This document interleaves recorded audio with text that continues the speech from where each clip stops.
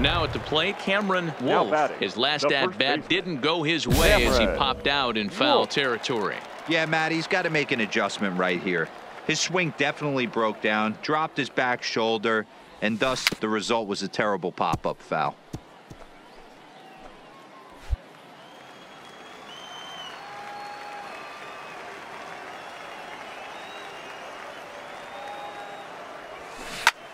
This is pulled into right, and that's in there. Base hit, and now it'll rattle up against the wall.